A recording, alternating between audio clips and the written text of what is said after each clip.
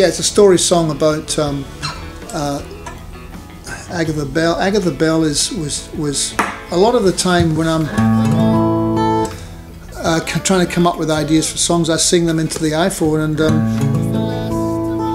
and they just sound like nothing. Like that one, for example, was I play something and then I just sing like a nonsense, really, and not even words, to try and figure out what something is. So that one was I would just go. And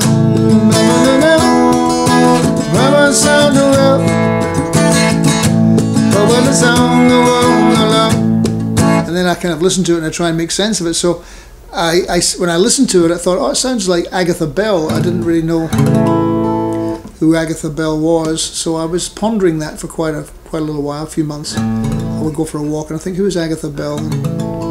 And then in the end, I decided that she was a killer. Agatha Bell, as far as I can tell. And that's where the story ends. Yeah, and she's very happy, you know, because she's, you know, she falls in love again. She's a serial relationship, you know, she loves men, but she just gets sick of them, and then she takes care of them. And then she moves on. Yeah, and she moves on. Yeah. That seems clean.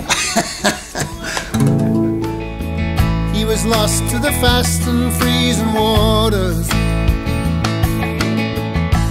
Agatha Bell thought they'd be hell to pay, so she dressed in black and knelt to pray.